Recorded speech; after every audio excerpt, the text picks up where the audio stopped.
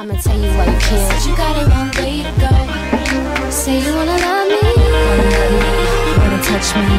think twice cause you got a long way to go.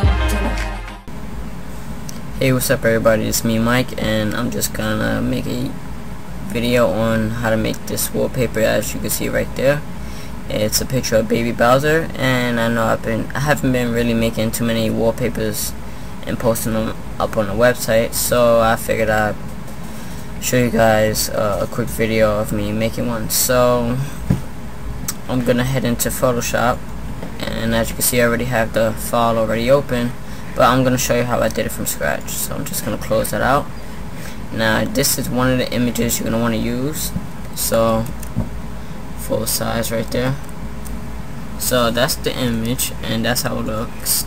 So I basically took this image and colorized it here in saturation, and then blended it with a gradient and got a cool effect. So I'm gonna not just minimize it, but just put it to the side for a minute.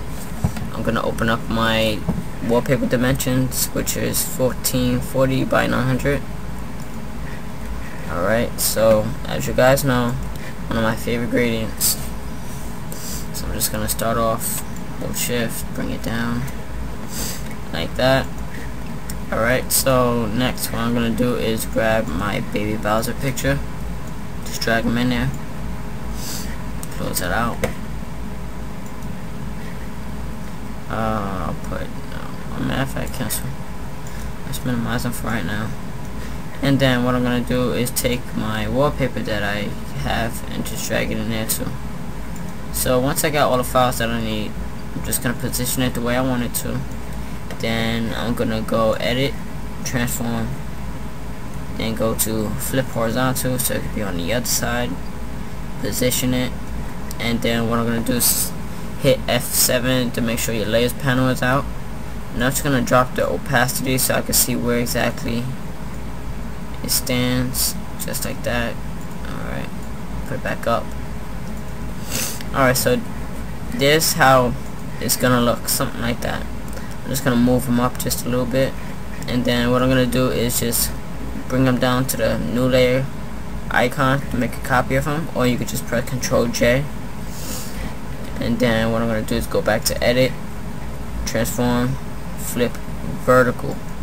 Basically he's upside down, so click on them once, like on the image, click on the image, and then hold shift and then bring it down just like that.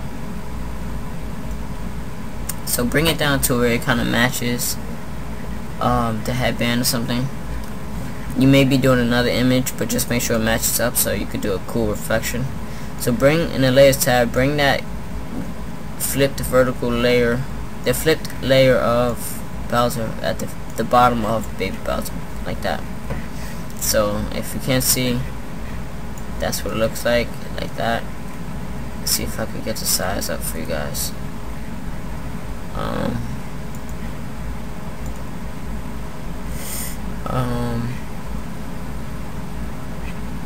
I don't know. Anyway, yeah. So that's what I did, and then what I did was drop the opacity to about drop the opacity to about 50. 50 looks good. And then I select the wallpaper in the back of him, the abstract layer, and what I did was select the what is this called? I'm sorry, I keep stuttering, it's horrible. Anyway, select hue and saturation from image. Then I'm gonna put the saturation up about 60, and then move the color over. Oops, sorry. One thing I meant to mention is make sure the background layer is invisible, and you could do that to everything else. That way, I mean, you could just control click on it and do it that way, and then go to hue and saturation. But instead of doing all that, you could just, I don't know. It's kind of weird. It worked before, I'm sorry. So always something right before the video, or if during the video if something doesn't work. I don't know, just colorize it. And then pump up the saturation to about 60, maybe, and put the hue at around somewhere between, I would say 190, so maybe 120. 120 is good. Just like that. That's okay.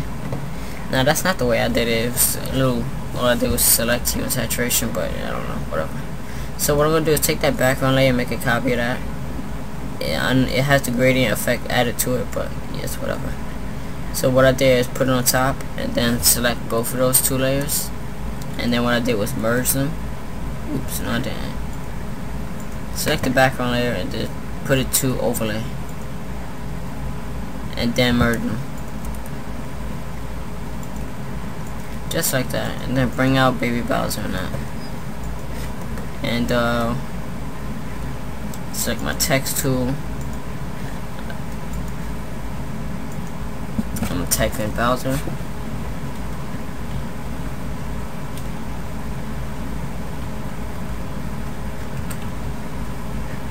Now the font's pretty big, so I'm just gonna drop it just a little bit, about 62 or 60.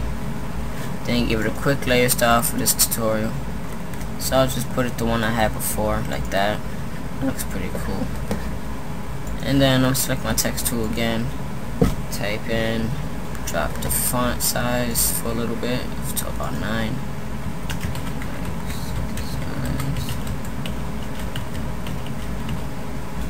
And basically select a shape, hold shift to make it come down pretty nicely, just like that.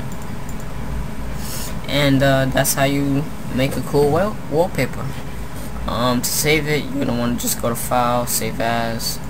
You can save it as a PSD, so you can always edit it, and you can save it as a PNG when you just want to post it up on your desktop or something like that. So I'd like to say thanks for watching, you guys. This is how to make a cool wallpaper, or making a wallpaper in Photoshop. Expect more of these videos. I'll just randomly do a video on making a wallpaper similar to this one, and it's gonna be cool. I'm just gonna find a cool wallpaper, a cool PNG image, and I'm gonna show you guys how to do that in another video too. So thanks for watching, you guys, and check out my other videos. Please subscribe, rate, and comment if you haven't. So catch you guys later. So long.